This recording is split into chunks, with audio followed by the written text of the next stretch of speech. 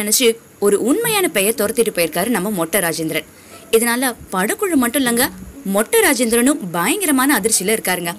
ஒரு ஸ்டண்ட்மேனா தமிழ் சினிமா இண்டஸ்ட்ரியில வேலை செஞ்சுட்டு இருந்த மொட்ட ராஜேந்திரன் பிதாமகன் படத்துல தான் 2003 வருஷம் ஒரு நடிகனா அறிமுகமானாரு. அதுக்கப்புறம் 2009 வருஷம் டைரக்டர் பாலாவோட டைரக்ஷன்ல வெளியில வந்த நான் கடவுள் படத்துல ஒரு கொடூரமான வில்லனா வந்தாருங்க. அதுக்கப்புறம் படிப்படியா முன்னேறி தான் இந்த நிலைக்கு வந்திருக்காரு. இவருக்கு வில்லன் கேரக்டரை விட காமெடி கேரக்டர் நல்லாவே சூட் ஆகுங்க. அதுலயும் காமெடி வில்லனா இருந்தா சொல்லவே வேணாம், அந்த கேரக்டர்ல மொட்ட ராஜேந்திரன் அழகாவே நடிப்பாரு. இப்படி தாங்க ரீசெண்டா நம்ம மொட்ட ராஜேந்திரன் ஒரு நெஜ பைய சுடுகாடு வரைக்கும் துரத்திட்டு போயிருக்காருங்க. எஸ்.ஏ. ஆனந்த் டைரக்ஷன்ல காமெடி கலந்த பேய் படம் தான் மோகனா. இந்த படத்தோட கதை பாத்தீங்கன்னா, இறந்து போன ஒருத்தரோட ஆவி கல்யாணி நாயரோட உடம்புல போய் நுழைஞ்சுக்குமா. இந்த படத்துல நம்ம மொட்ட ராஜேந்திரனும் நம்ம பவர் ஸ்டாரும் நடிச்சிருக்காங்களாம். இந்த கதைக்காகவே யோசிச்சு ஒரு சீனை ரெடி பண்ணிட்டு இருந்திருக்காங்க.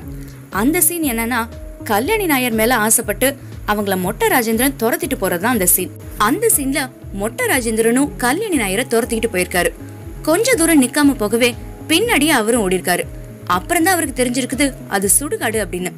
கல்யாணி நாயர்னு நினைச்சு ஓடி வந்த மொட்ட ராஜேந்திரன் பேய பார்த்து இப்போ அதிர்ச்சியில ஆடி போயிருக்காருங்க. ஏன்னா அந்த நேரம் கல்யாணி நாயர் படக்குழு கூட இருந்திருக்காங்க. அதே மாதிரி கல்யாணி நாயரோட உடம்புல திருமால்பூர்ல இறந்து போன ஒரு பெண்ணோட ஆவி நுழைஞ்சு நம்ம பவர் ஸ்டாரையும் மிரட்டி இருக்கிறதா பேசிக்கிறாங்க. இதனால படக்குழு மட்டும் இல்லாம நம்ம மொட்ட ராஜேந்திரனும் பவர் ஸ்டாரும் கூட அதிர்ச்சியில ஆடி போய் இருக்காங்களாம். இந்த வீடியோ உங்களுக்கு பிடிச்சதுன்னா லைக் பண்ணுங்க, ஷேர் பண்ணுங்க, கமெண்ட் பண்ணுங்க, மறக்காம சப்ஸ்கிரைப் பண்ணுங்க. எங்க வீடியோஸ் அப்டேட் தெரிஞ்சுக்கணும்னா பக்கத்துல இருக்கக்கூடிய பெல் பட்டனை கிளிக் பண்ணிடுங்க. நன்றி.